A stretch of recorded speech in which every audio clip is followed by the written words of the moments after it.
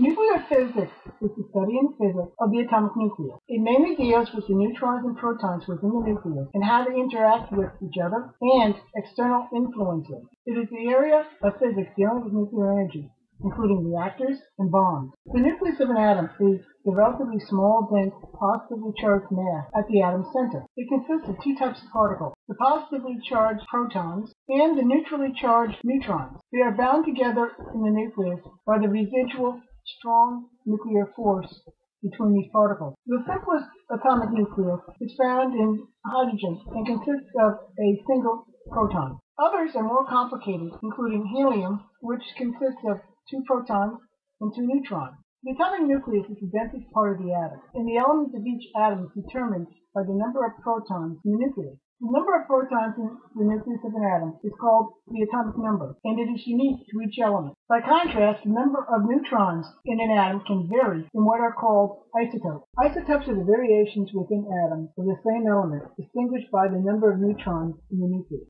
In writing, isotopes are distinguished by a particle number that equals the total number of protons and neutrons in the nucleus. The written designation is given by the particle number and the element symbol, such as uranium-235, uranium-238, carbon-12, carbon-14. Each isotope has its own set of unique properties. The particle number is the total number of protons and neutrons in the nucleus. The atomic number is the number of protons in the nucleus, and it is unique to the element. The atomic weight is the mass of the isotope in atomic mass unit, where one atomic mass unit is 1.66 times 10 to the negative 26 kilograms. The half-life is the time that it takes half of a radioisotope to decay. Stable isotopes have an infinite half-life. Hydrogen-1 is the most common form of hydrogen, and it makes up 99.985% of all hydrogen atoms in the universe. It has an atomic number of 1 and a particle number of 1, consisting of a single proton and no neutrons. It has an atomic weight of 1.007825, and it is stable. Deuterium is the second most common form of hydrogen, making up about 0.0156% of all hydrogen atoms in the universe. It has an atomic number of 1 and a particle number of 1, having 1 proton and 1 neutron, and an atomic weight of 2.0141078, and it is stable. Tritium is the third most common form of hydrogen. It exists in only trace amounts. It has an atomic number of 1 and a particle number of 1, consisting of 1 proton and 2 neutrons. It has an atomic weight of 3.0160492, and it has a half-life of 12.32 years. Helium-3 is the second most common form of helium. It makes up about 0.000137% of all helium atoms in the universe. It has an atomic number of 2 and a particle number of 3, consisting of 2 protons and 1 neutron. It has an atomic weight of 3.0160293, and it is stable. Helium-4 is the most common form of helium, consisting of about 99.999863% of all helium atoms in the universe. It has an atomic number of 2 and a particle number of 4, consisting of 2 protons and 2 neutrons. It also has an atomic weight of 4.00260, and it is stable. Note the depiction of helium nuclei within this carbon-12 nucleus. Alpha decay in larger atoms suggests that larger nuclei are subdivided into helium nuclei. Now, helium-12 is the most common form of carbon, consisting of about 98.89% of all carbon atoms in the universe. It has an atomic number of 6 and a particle number of 12, consisting of 6 protons and 6 neutrons. It has an atomic weight of 12, and it is stable. Carbon-14 is the third most common form of carbon, and it consists of about 1 part per trillion of all carbon atoms. It has an atomic number of 6 and a particle number of 14, consisting of 6 protons and 8 neutrons. It has an atomic weight of 14.003241 and a half-life of 5,730 years. It is commonly used in a form of radiometric dating. Nuclear fission is the process of splitting an atomic nucleus into 2 smaller atomic nuclei. The 2 isotopes most commonly used in fission are uranium-235 and plutonium-239. Uranium fission, which is a form of nuclear fission used in nuclear reactors, starts with a neutron colliding with a uranium-235 atom, turning it into an energetic uranium-236 atom. This uranium-236 atom is so energetic that it quickly splits into a krypton atom and a baridium atom, along with 3 neutrons, which can go on to cause other fission events. This animation is an illustration of nuclear fission in action. Let's take another look at that.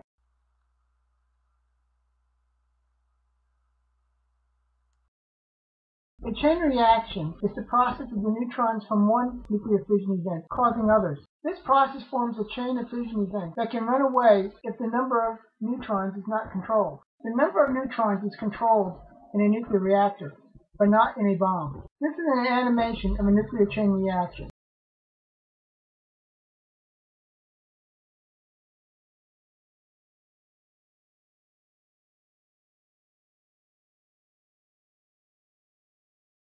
Let's take another look at that.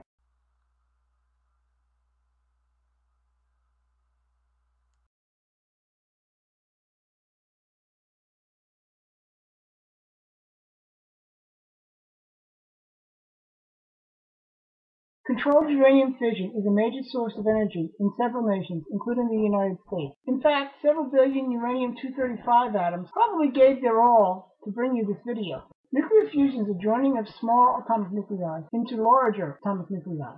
Given enough energy, theoretically any 2 nuclei can fuse. However, most possible fusion reactions cannot be used to produce energy. For a fusion reaction to be a usable source of energy, it has to meet several criteria. First of all, it has to be exothermic, which means it has to produce heat. Now, while this is obvious, it does keep the reactants to nuclei with low numbers of protons. They also tend to produce positive nuclei of very tight bonding, such as helium-4. They have to use low Z nuclei, that is, nuclei with low numbers of protons. This is because the electrostatic repulsion of protons needs to be overcome for nuclei to get close enough to fuse. With high Z nuclei, electrostatic repulsion, it uses too much energy to be exothermic. They must have exactly 2 reactants. This is because a density less than that of the core of a star, 3-body collisions are too improbable for energy production. They must produce at least 2 products. This makes energy and momentum conservation both possible in the same reaction. It also requires conservation of protons and neutrons. Their weak interaction cross-sections are simply too small to be practical for an energy source. Here is an illustration of a tritium-to-tritium reaction, producing helium-4 and 2 neutrons. Here is an animation of tritium-to-tritium fusion to form helium-4.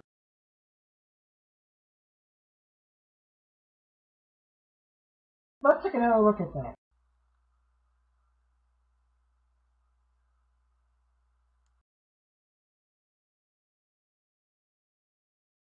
Nuclear fusion is the energy source for stars. It is the one energy source that has potential to be a virtually limitless clean source of energy. It is the ultimate form of nuclear energy since its fuel is plentiful and its byproduct is non-radioactive helium. Nuclear energy is the use of nuclear fission or fusion to derive energy from these reactions. There are 2 ways of tapping nuclear energy: nuclear bombs and nuclear reactors.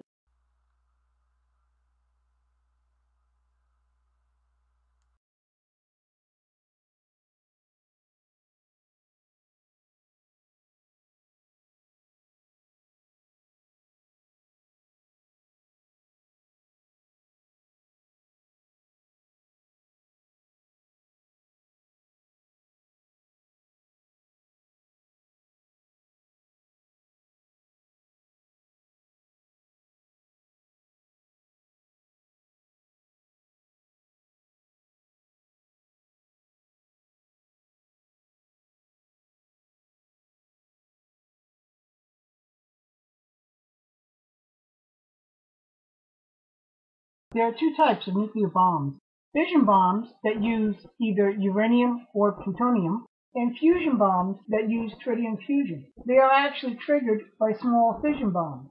They are mainly used as weapons, having been used in war only twice at the end of World War II. However, it has also been proposed to use them to propel spacecraft in what is called a nuclear pulse engine. The generation of electricity is the main peaceful use of nuclear energy.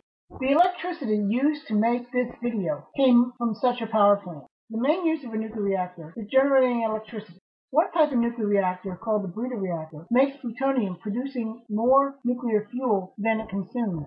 Nuclear reactors can also be used for transportation. Nuclear subs are commonly used for military purposes. Their big advantage is that they can go a long time without refueling or even resurfacing. Nuclear rockets are another possible use of a nuclear reactor. One design was actually built and tested in 1964, but none has ever flown in space.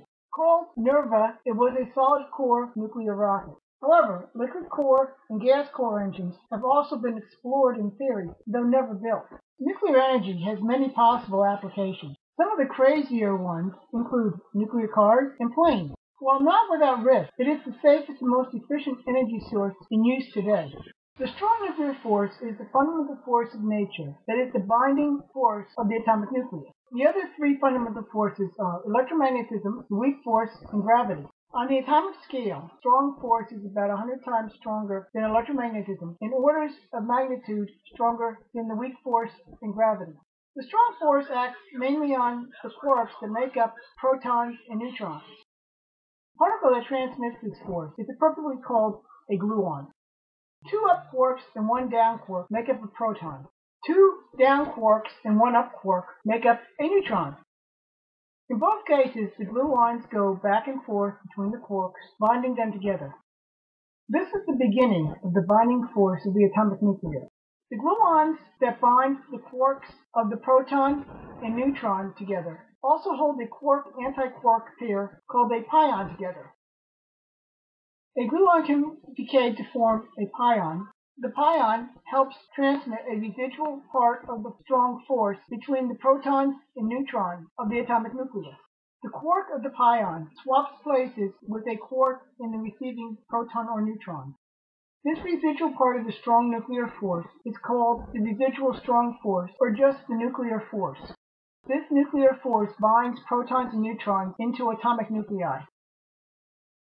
The weak nuclear force is the fundamental force in nature that is responsible for several forms of particle decay, including the beta decay of atomic nuclei. The other three fundamental forces are the strong nuclear force, electromagnetism, and gravity. Negative beta decay is the process where a neutron is turned into a proton while emitting an electron and electron antineutrino. This process involves a down quark decaying into an up quark, an electron, and an electron antineutrino. The intermediate particle of the weak nuclear force is called a W boson. While negative beta decay is not the only process involving the W boson, it is the most common since negative beta decay is a main form of atomic nuclear decay. This is a Feynman diagram of negative beta decay of a neutron into a proton, electron, and electron antineutrino by way of a W boson. The process starts with a down quark in the neutron decaying into an up quark and a W boson, turning the neutron into a proton. The W boson quickly decays into an electron and an electron antineutrino. See the following animation.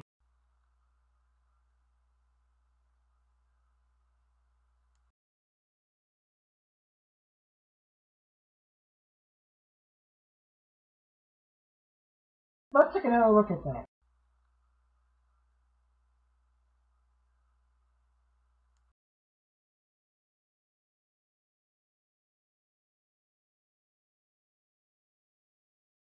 Nuclear decay is the process where an unstable atomic nucleus loses energy by emitting ionizing particles with a net loss of rest mass to the nucleus. While there are many types of nuclear decay, there are two main ones found in nature: alpha decay and negative beta decay. In alpha decay, the nucleus ejects an alpha particle. An alpha particle is a helium atomic nucleus consisting of two protons and two neutrons. The process reduces the atomic number of the atom by 2, changing the element. In negative beta decay, a neutron emits a beta particle and an electron antineutrino to become a proton. Beta particles are actually negatively charged electrons. This process increases the atomic number of the nucleus by 1, turning it into a different element. For collections of radioactive nuclei, there is a characteristic decay rate. The decay rate is usually designated by the isotope's half-life, which is the time needed for half of the isotope to decay. This half-life is independent of the amount of the parent isotope. Here is a video illustration of the decay of a radioactive sample.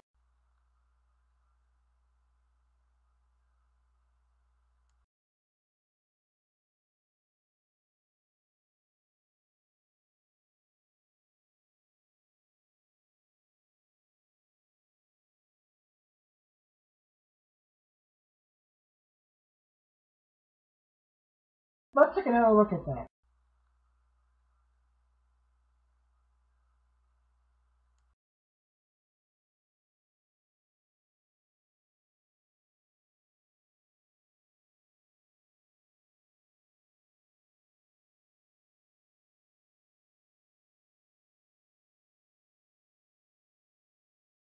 Note that the more atoms of the parent isotope there are, the more nuclei will decay in a given unit of time. This is why the half-life is independent of the amount of the parent isotope. Nuclear decay is often used in determining the age of a sample. However, there are assumptions involved in the process. It is especially assumed that the half-life of an isotope is constant. Accelerated nuclear decay is the process by which nuclear decay proceeds at a faster rate than normal. Small amounts of accelerated nuclear decay have been observed in beta decay under some circumstances. While accelerated alpha decay has never been directly observed, evidence for it does exist in the detention of radiogenic helium by zircon crystals. Accelerated nuclear decay would look identical to normal decay, but faster. For example, here is our earlier video illustration at its normal rate.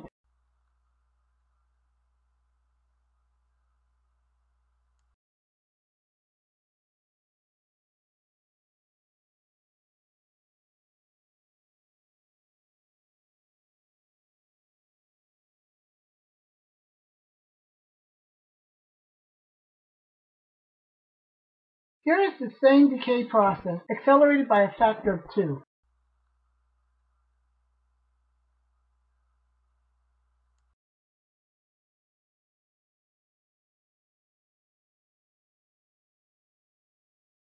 The main argument against the hypothesis that the retention of radiogenic helium by zircon crystals shows substantial alpha decay is heat. The other common argument is the lack of an observed cause of accelerated alpha decay. However, there are theoretical answers to both. The real reason for resistance to the hypothesis that the retention of radiogenic helium by zircon crystals shows substantial accelerated alpha decay is the fact that it would drastically reduce radiometric ages. However, none of these arguments change the fact that measured helium diffusion rates in zircon crystals are a perfect match to a model showing accelerated alpha decay about 6,000 years ago. Nuclear physics is basically the science of the atomic nucleus. It describes varieties of atoms within the same element called isotopes. It also describes the bonding forces of the nucleus, as well as how and why they decay.